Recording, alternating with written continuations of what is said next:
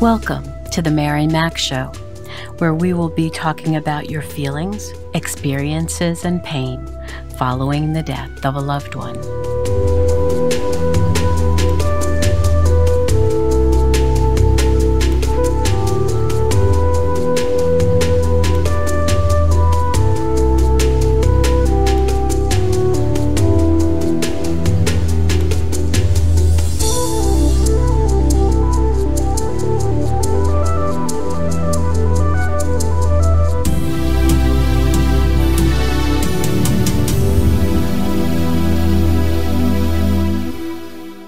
Good morning, good afternoon, good evening. Wherever you find yourself in this entire world, I welcome you. How are you doing, my friend, my warrior? I certainly hope this week is better for you. I thought you'd like to know that we've added 3 more countries that have signed on to listen to our show. We now have audience in Japan, Botswana in Africa, and Nepal in Asia. And we're very happy that you could join us. We're now up to 54 countries. And one of the things that I'd very much like for you to do for me is to go to my website, marymac.info, and sign up to be on my mailing list. You can do that in the left-hand column. You'll see a book. Click on the book and add your name, email, and where you're from. And this way we'll always be able to stay in touch. Unfortunately, in the United States, there's a censorship that's going on here, and we never know who's next in line to lose their platform. And I don't want that to happen to us. So it would mean a lot if you'd go onto the site, marymac.info, sign up for my newsletter, and this way we'll always be in touch through email. Thank you for that. I really appreciate it. Now, another thing I'd like to share with you, if you're not aware, is recently I started an e-commerce store. It's called the Mary Mac Store, appropriately. And I wanted you to know about an excellent gift that you may either give to yourself or to someone that you love who is grieving the death of a loved one. And it's a beautiful heart of gold mug. That's what we call it. And it has the words, I remember, underneath it. It's a beautiful mug. And if you go to the Mary Mac Store, or you can just go to marymac.info and find the tab that says store at the top. It'll bring you there, and you can look under the Heart of Gold collection and find the beautiful mug. I really hope you'll take the opportunity to pick one up or to send it on to someone who would love it. Thank you. So today, I'd like to talk about disenfranchised grief. Now, if you've never heard of that before, let me explain what that is. It's grief that is not acknowledged by society. And you might say to yourself, well, what exactly is that? And what it is different types of grief. For instance, when you have a suicide death, or maybe someone's overdosed. People make us feel less than because of the way the person died. Or they make us feel less than because we cannot attach ourselves to that particular person. So as we move forward, I'll give you all different examples of that. In February of 2009, I was interviewed for Oprah magazine by a lovely reporter who wrote an article about this. And in this article, I explained exactly what disenfranchised grief was and how to help oneself when you're going through that in your life. There are times when we're mourning the death of a loved one, and people in society will make us feel, and we ourselves may feel guilty because we think we shouldn't be grieving for this death. Maybe it's not our place. Maybe they don't have the right label. But regardless, your grief for anyone who has died is valid. That person meant something to you, and it is appropriate to mourn them in a way that feels right to you. So let me give you an example of disenfranchised grief. Say, for instance, your ex-spouse has passed away. Maybe you were married for 25 years, but because of infidelity, your marriage died. He remarried, and that woman, maybe she was a friend of yours. Maybe she was someone you absolutely knew, and you couldn't believe that he would fall right back into a marriage with someone like that.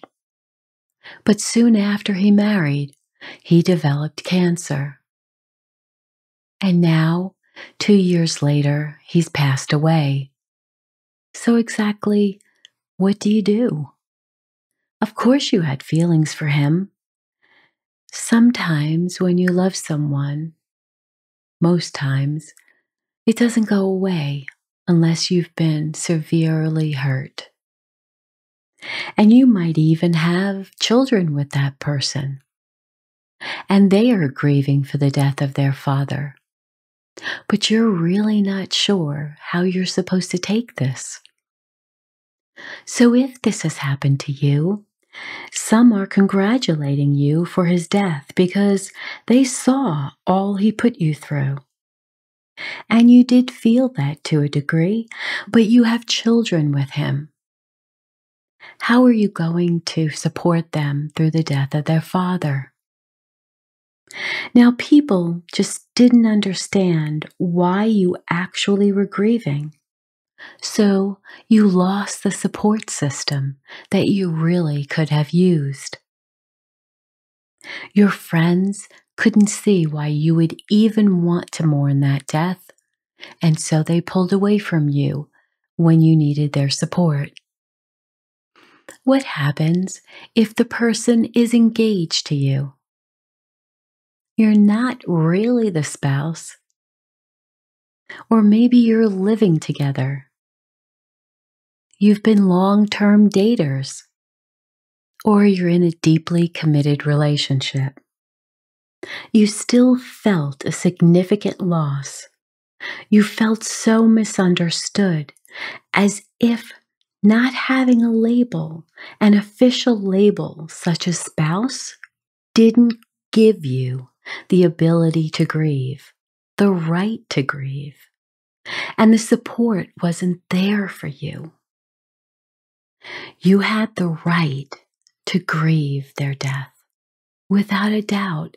And even if others are trying to make you feel like you shouldn't, that's just nonsense. You loved them. They loved you. And whatever label you had on your relationship is irrelevant. Mourn their death. They loved you, and you missed them.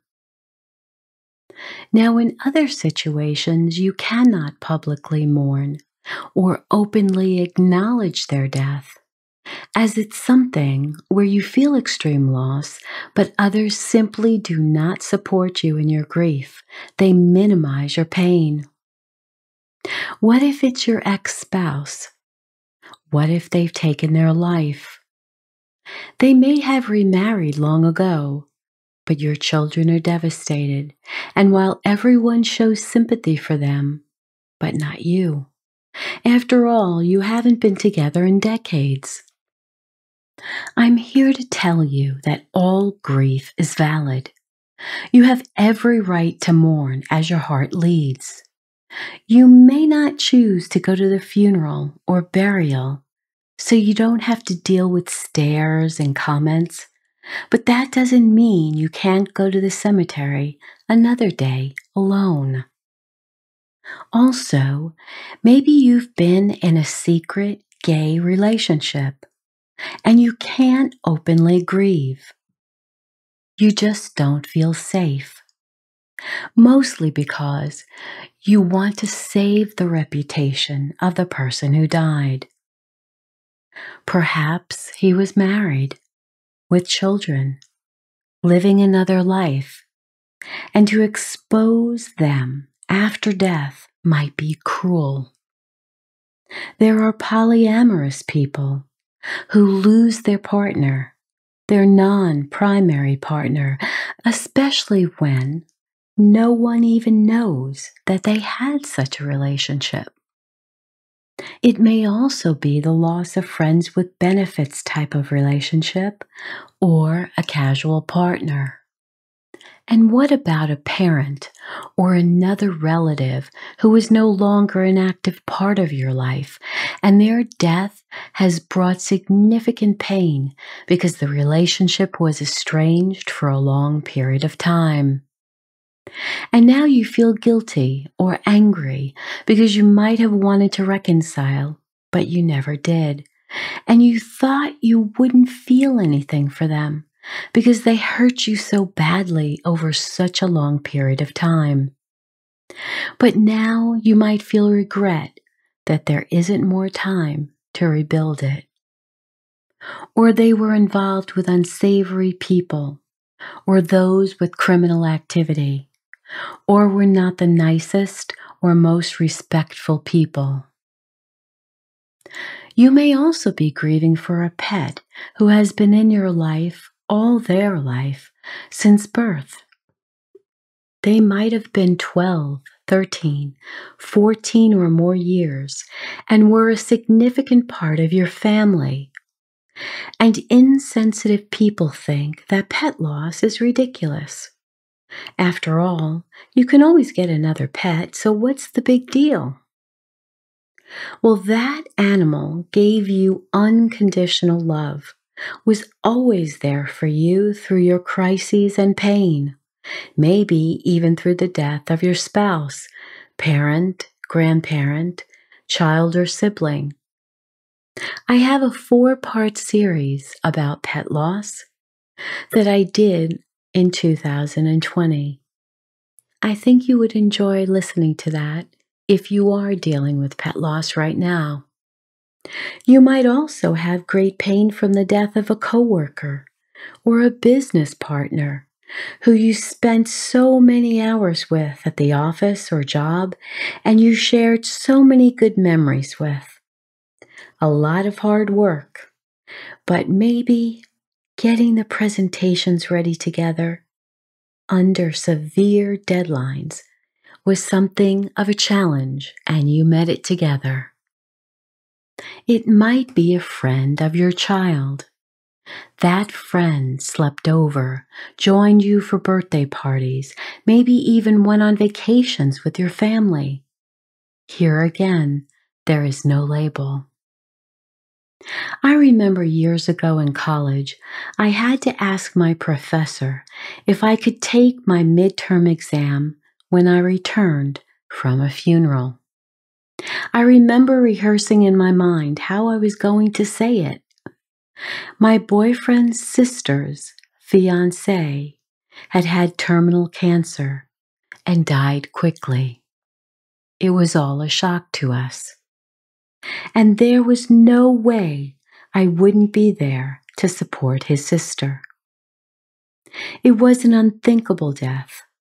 And when I asked, I was so nervous that the professor would be insensitive to the relationship I had with him. After all, I wasn't his relative.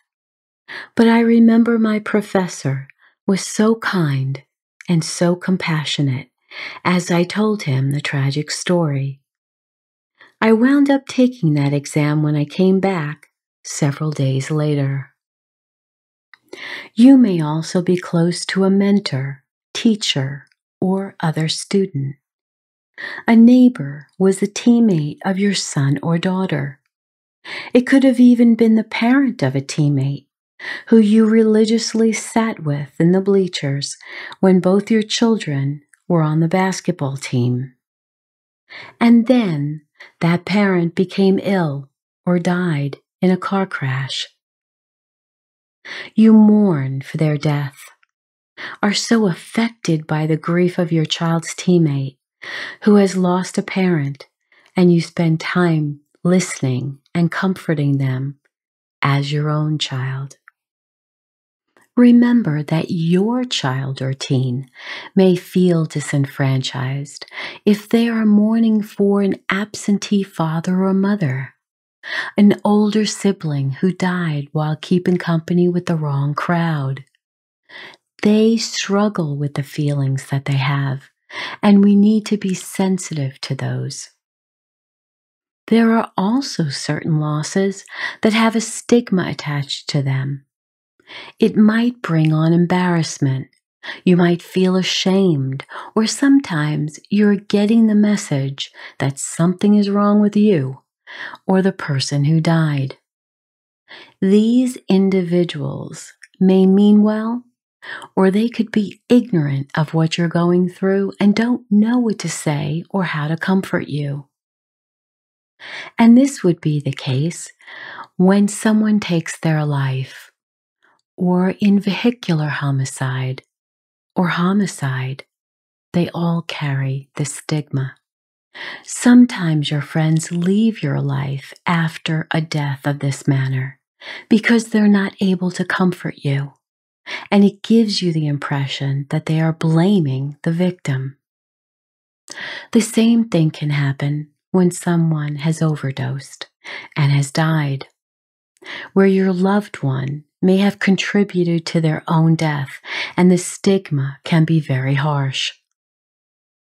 And for women who struggle with infertility, with multiple losses, as they may not be able to carry the child or children to full term. Or even if they carry the child several months or full term, leading to miscarriage or stillbirth, the possibility of letting that mother know, or parents, that there is something wrong with them. That's why the children weren't born full term or healthy. It's just horrible.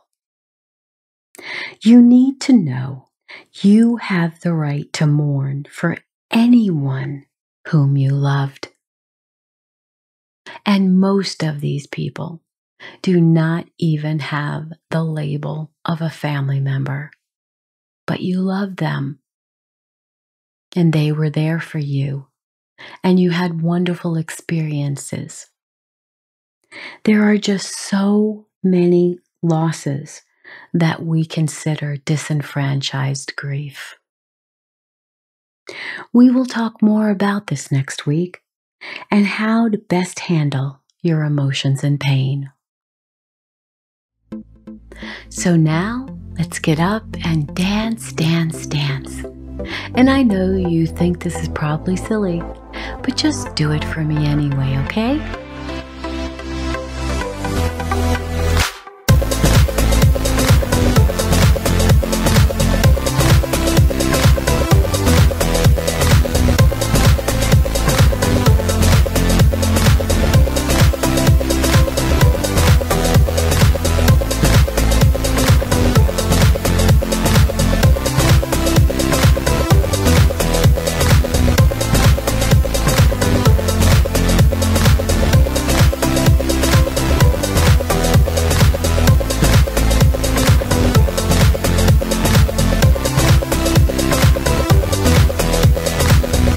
Thank you for joining me today.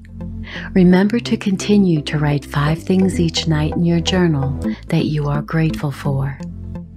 Visit my website at marymac.info and sign up for my email list as soon as possible so we can stay in touch.